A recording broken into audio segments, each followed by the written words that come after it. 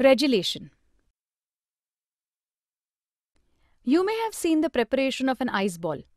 First, an ice slab is shredded and then the shredded ice is pressurized around the tip of a stick to prepare the ice ball. How does the shredded ice convert into solid ice ball? If two small pieces of ice are taken and pressed against each other, for a while, they stick to each other. Why does this happen? Answer. Because of the regelation process, the process happens like shredded ice conversion into solid ice ball.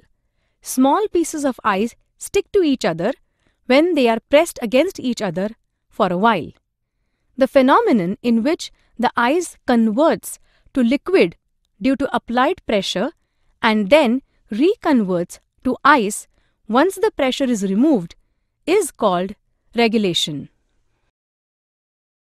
Try this. Take a small slab of ice, a thin wire, two identical weights.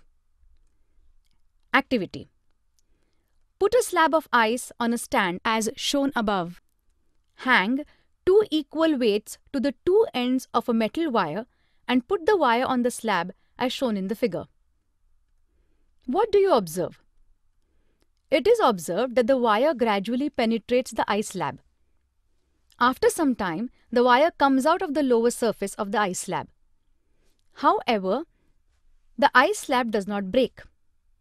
The phenomenon in which the ice converts to liquid due to applied pressure and then reconverts to ice once the pressure is removed is called regelation. The melting point of ice becomes lower than 0 degrees Celsius due to pressure. This means that at 0 degrees Celsius, the ice gets converted into water. As soon as the pressure is removed, the melting point is restored to 0 degrees Celsius and water gets converted into ice again. Use your brain power. In the above experiment, the wire moves through the ice slab. However, the ice slab does not break. Why? Answer. In the above experiment, the wire moves through the ice slab. However, the ice slab does not break because when the thin wire with two equal weights attached to its ends is hung over the block of ice, it exerts pressure on the ice below it. Due to this, the melting point of the ice below the wire is lowered and some ice melts. The wire passes through the water so formed. The water above the wire is no longer under pressure and therefore refreezes. Once again, the ice below the wire melts and the wire passes through it and the process continues. In this way, due to alternate melting of ice and refreezing of water, the wire cuts right through the block of ice, leaving the block intact. Is there any relationship of latent heat with the regelation?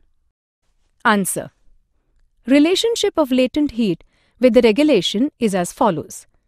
When ice melts, heat is absorbed, but the temperature does not change.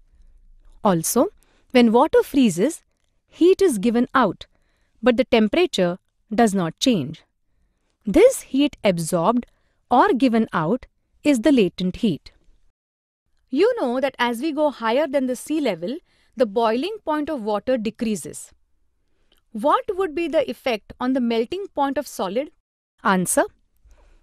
As we go higher than the sea level, the pressure on substances decrease. Due to decrease in pressure, the boiling point of water decreases, but melting point of ice increases.